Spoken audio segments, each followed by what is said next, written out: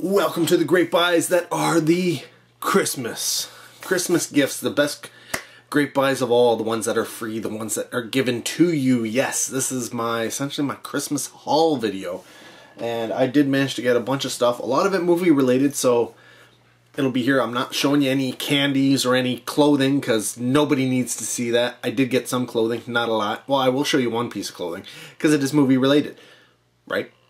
Why not? And yeah, and candy, even though some of the candy was movie related, I'm not going to show that kind of stuff to you. I probably ate it already anyways, most likely. But first up, I'll just go with a bunch of stuff from the stuff's from Leslie. She got me a Japan to Oz, is that what it's called? I don't know. But essentially it is I think they are an actual loot crate type thing, but what they do is they send you a box full of Japanese candies and such. Yeah, it says Japan to Oz. Anyways, but yeah, so definitely look forward to future videos on these things, because yeah, that should be fun. Gonna be a lot of food videos coming up. Next, the clothing item, which is a t-shirt, and it is you know, movie related. As you can see, there's some Yoda action there going there, but it's all about the words. It is all about the words. That crazy YouTube video, the Seagulls video with the bad lip syncing, I showed it to her and played it many times, so when she saw that, she obviously had to get it for me. I asked for chopsticks on my list because my chopsticks are getting, I think somebody lost one of them, so I only have one chopstick, and so you can't really use chopsticks with only one half of them. But she found this and figured, you know what, this is what he needs, and that is the, looks like a Loot Crate exclusive, a Nightmare on Elm Street Freddy's Glove chopsticks. Honestly, looking at these, I don't even know if they would work. But I'm definitely willing to, I don't know, do I use them? I don't know. Apparently this is for people 17 years of age and older. I'm guessing that's what 17 plus means, even though they are chopsticks. And they are like done up like the beginner chopsticks, where they're attached together so you can, you know, learn how to use it is hilarious. It is, I mean, it is uber hilarious because I asked for chopsticks and I got chopsticks. It was not exactly what I was expecting. No. Who would expect Freddy chopsticks? No, but I don't think anybody would, right? So yeah. So the question is, do I try and use them, or do I keep them, you know, in their package? I don't know. It is something to be determined later. And another Loot Crate thing that she got me, because I don't collect Loot Crates, and I think they were having a sale or something like that, so she picked up a whole bunch of stuff, is this Terminator Genisys half-scale Endo Skull. It says half-scale. I mean, if that's only half the size of it, I mean, his head would be very small. I don't know. Seems maybe like quarter size, maybe? I don't know. But that's kind of cool. Was not expecting that. She also got me this, which, you know, since Lego lost their, you know, patent, or their patent expired on their Lego bricks, everybody's producing Lego type things, including this set from, I have no idea. I couldn't even find a company name on it. Oh, it says it's for Toys R Us. There's a sticker covering up Toys R Us. So this is True Legends Construction. It is a little castle set type thing. Yeah, and I do see that there's a sticker on the bottom here covering up a Toys R Us logo. So I'm guessing this was made by somebody for Toys R Us exclusively. And yeah, I think I remember seeing them at Dollarama. I could be wrong, but that's probably where she got it. Now this next thing I technically bought first, and then she was like, hey, why didn't you tell me? I would have bought it for you. Of course, why not? It's only $4. So she paid me $4 to give it to me later. And this, I think, normally sells for $50 to $60 in stores, retail. So I couldn't pass it up, and that's the Magic the Gathering Planeswalker game. I don't know if it's any good, but it's heavy. It's got a lot of pieces, so it's definitely worth it. She also got me this. I don't know if you've seen this before. This is the Harry Potter Collection Quidditch set. And it essentially, pretty sure you pull it down. Did I lock it? I don't know what's going on. You push it in. So you open it up, and it's got, there's the snitch up here, which is attached to it. And then this is got all the balls there, right? And they are removable. They're removable. These ones are, at least.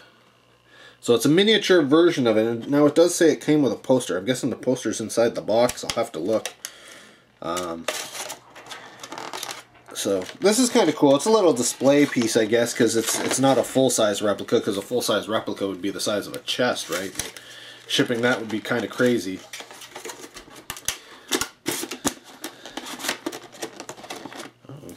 What's going on? Sitting back in there properly. I don't know. I think I messed it up or something. Anyways, yeah, so she got me that, which is kind of cool. It's, I don't usually collect miniature versions of things, but, I mean, like I said, a full version of this would be huge. Where would you stick that? Heck, how would you ship it? I mean, shipping on that alone would be crazy. So, that is cool. Considering the price I saw these things going for, I'm surprised that it's, like, this is just, it's like a sticker. It's just a sticker on the box. I would have expected a little bit more from them, but who's the company that put this out? Okay, so this says it's got, yeah, so it's $40 Canadian is what it retailed for. It says, Quidditch is the sport of choice in Harry Potter's wizarding world. This deluxe commemorative set includes 2 bludgers, 1 quaffle, golden snitch, not removable, 16 by 24 Quidditch poster, trunk, lock, and key. So I'm guessing the stuff is inside. That's the only thing that makes sense to me. But it is an official. It's from Running Press, so they licensed it. It is an official release, so you got that. Let's see what else. She got me this. Maple bacon hot chocolate. Yeah, you probably just had the same reaction that I did when I first opened it and looked at it. Yeah. I'm not a big hot chocolate drinker in general. And I do love maple and bacon together, but maple, bacon, and chocolate in a drink form, not so sure. But it's only here to fill up my Yoda one for me mug. Which is funny, because she got me this one because, you know, obviously play on the words, Star Wars. And a friend at work asked her, like, do you even know who Yoda is? And she goes, yeah, I know who Yoda is. He's the one from that Seagulls song. She's like, is that the only way you know who it is? Yeah, basically. Whew. Yeah, I got some educating to do for that girl. That's for sure. Next up, a couple of things from my sister and my brother-in-law. They got me... Now, my brother-in-law is big into, you know, reading thrillers and stuff like that. So he was definitely the one behind getting me Casino Royale, the James Bond book. This is from Vintage Classics. And Wow, okay, so this isn't even, this is from Ian Fleming. This is from, wow. This is from the Ian Fleming website. Like, he didn't even go out to Chapters, or maybe he did, maybe they carried it, but the only price tag on this is the British price tag on it. So, yeah, I don't know if maybe somebody sent it to him and he just regifted it to me. I don't know, but I didn't realize that. I thought he just went out to Chapters and figured I'm going to get them. Maybe this one wasn't even in print anymore. Maybe they are in between printings. Who the heck knows? But yeah, that's interesting. It's, you know, just see if you can get it where it's not like whited out here. There, see? Just in the British pounds. So that's interesting. I didn't realize that when I opened it. So, and then from them, because I asked for this specifically, well, I asked for a bunch of things specifically, but they picked out one of them, and that is the Orc Met Gun from the Games Workshop Warhammer 40K line.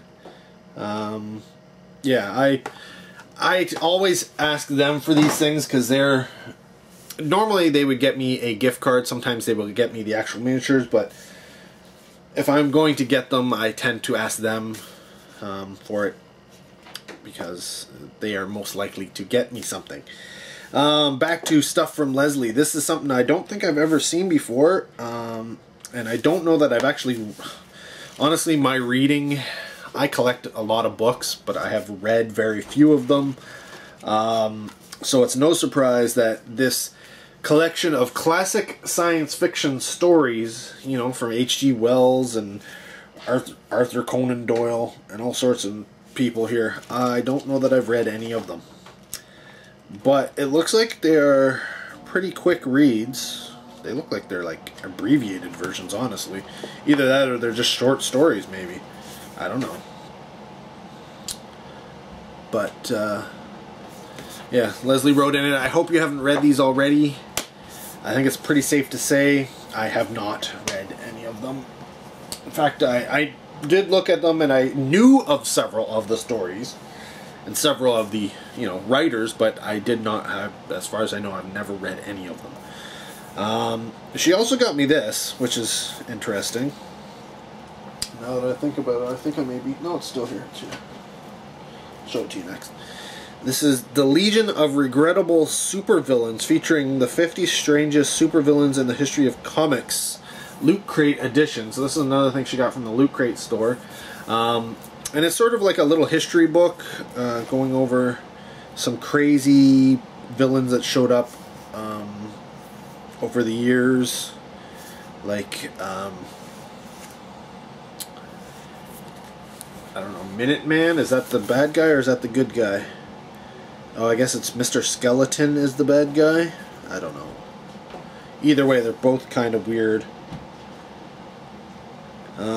And this one's the King of Crime, King Killer.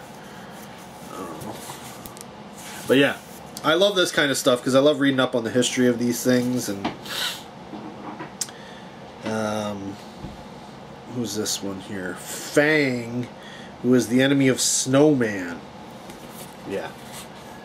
The Adventures of Snowman. Whatever. Next up, she got me, this is also from, she got from the Loot Crate store, but this is not, I don't believe this is a Loot Crate exclusive. This was something that was released by Dark Horse. And this is the 30th anniversary hardcover trade release of Aliens, the original comic series. This has all the Aliens, I think it's, I'm guessing it's the movie adaptation.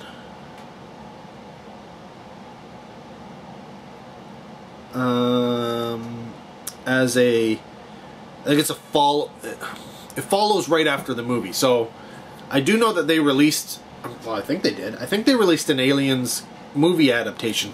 And I believe this is the story that happens after the movie takes place. So this is the direct possible story that happens after Aliens. Next we should get into, I guess, the movies, right? First off, not a movie, but a television show, one we will both watch, and that is American Horror Story, Roanoke. Roanoke. Neither of us has seen this one yet, so I put this one on my list, figuring, you know what, she may just pick this one up because she hasn't seen it yet, and she did, and lucked out there because I'm really looking forward to seeing this one.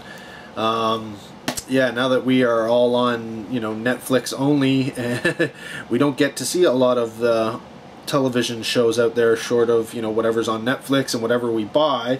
So American Horror Story, only way we're generally going to see it is if we buy it, and so this is one neither of us have seen yet. I think we're both caught up. And then something that you know, oddly enough, I do not already own except for on DVD. I do not have the Blu-rays, even though they've been out for a while. And they were on sale, Black Friday sale at Walmart.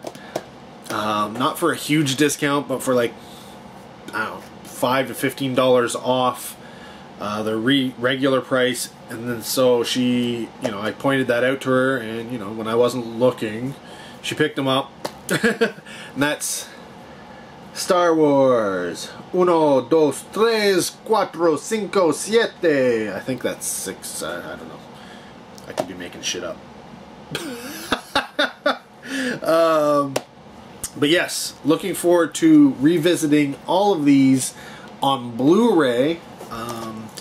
I normally, see, this is one of the things, during the Christmas break, I normally watch either Band of Brothers, or Lord of the Rings, or Star Wars, or I do a combination of Indiana Jones and some other series, maybe, you know, whatever, trilogy or quadrilogy or something like that, maybe the Aliens movies.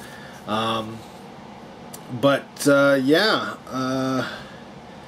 I think I picked Lord of the Rings this year. So next year, I'm guessing it's going to be Star Wars, even though I have not picked up, I think it's Rogue One, because, well, I want it on 3D, and that's another story for another day.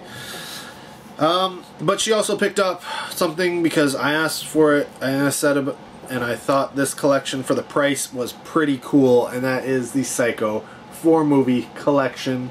All 4 movies on Blu-ray. It was hard to track down. I think it got released up here way later than it did in the States, and I believe it was only at Best Buy. But the main thing, and the reason why I love her so much, is she tracks down stuff, because I mentioned them, and yeah, she's probably the only person who would ever get this for me. The movie that probably, now that I watch it, will probably make me go, why was I so scared of it as a kid? But this is the movie that scared me the most growing up. It's a movie that hardly anybody knows of, and that's Shadow of the Hawk. This is only available from, I don't know, it's one of those burn-on-demand thingies. Sony or, I don't know, whoever has it, but, yeah, it is a burn-on-demand release. You know, essentially you can only get it from the Crazies on demand, which is why nobody's heard of this movie. Since I saw it on television, that's where I first saw it, and yeah. If track it down, you can get it. It's available. Like I said, it's on demand. It may even be available on streaming on demand if you don't want to buy it. But I recommend buying it. It is natives, it is curses, it is spooky, and it scared the shit out of me when I was a kid. So yeah, I'm looking forward to revisiting this with the entire family, and then having them laugh at me because it's not scary at all to them.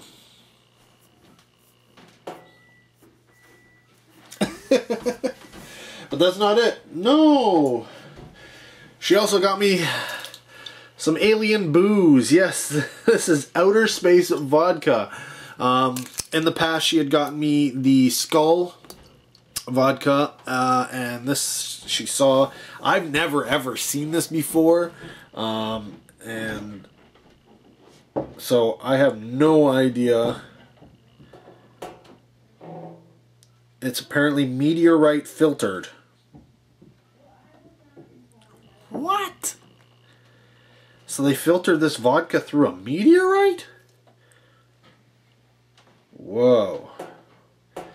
But apparently it got the 2016 Best Tasting Vodka at the SIP Awards. I don't know what the SIP Awards are, but I'm sure they're important in order to have an alien head vodka win.